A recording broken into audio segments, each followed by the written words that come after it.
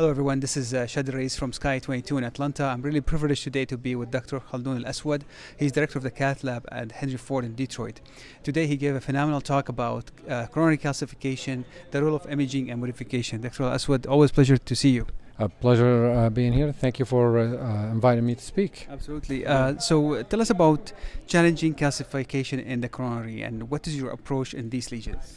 So the most important thing is awareness, right? So most of the patients will have calcification nowadays because complex coronary artery disease is becoming much more common nowadays. In fact, the less complex coronary artery disease after the ischemia trial and previously after the courage trial, hardly there is any indication unless it's acute coronary syndrome or a patient with low AF. So the calcium in the cath lab become a reality now, and we have to develop the techniques and the skill set to first of all detect calcium, and second to treat calcium. So first of all, visualization by angiography is not adequate. Intravascular imaging is of paramount importance to make sure that you know and understand the anatomy of your coronary artery and the distribution of calcium. There are criteria: the thickness of the calcium shelf, the length of the calcium shelf, and the arc of the calcium that gives you an idea if you need to do any ablative therapy. Nowadays, we're fortunate to have multiple devices. We have the rod ablation, we have orbital atherectomy, and we have shockwave. So we have all these devices. The problem with them, they're expensive. So you can't use them indiscriminately, and they have complications. So you have to have more information to know when to use these devices. And the most and calcium is associated with increased complication of your PCI, not only making your PCI harder to perform, it also making your PCI more high risk. And not just that, you end up with suboptimal results because calcium is one of the major reasons for stent under expansion.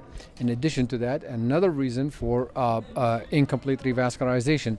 Both a minimum stent area, which is suboptimal, and incomplete revascularization are associated with increased risk. Like the study from Hawaii included more than 10,000 patients and divided the patient between mild or no calcification to heavy calcification. Those who have heavy calcification continue to have increased MACE even way after the procedure, which tells us we have to know how to treat these patients and we have to do something different about those patients. What's your approach for bifurcation or multi-visual? Do you stage? Do you avoid doing multi-visual in one setting?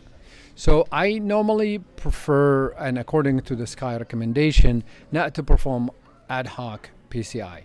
So I perform PCI for a target vessel for patients who presented acutely, and I'll stage the rest of the procedures if I can. And that's actually all good policy. It decreases operator fatigue, patient fatigue, radiation exposure, and contrast exposure, right?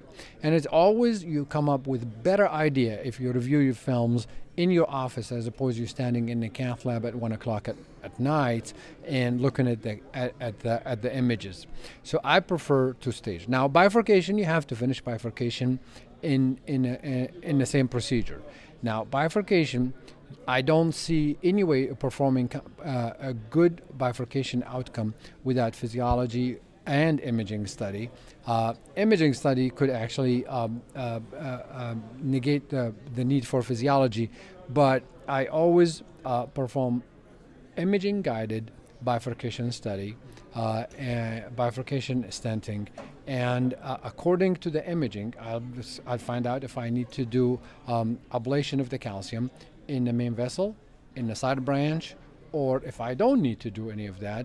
And actually the disease extension in the side branch and the angulation, which is you can glean angiographically, but also when you look with ultrasound, with the IVUS, you can figure out if there are the involvement of the plaque. That has not been studied, but actually helps me in my own practice to understand the anatomy of the vessel and to find out if I need two-stent strategy or single stent strategy. Last question about imaging. Not every lab have OCT. A lot of the labs have only IVUS.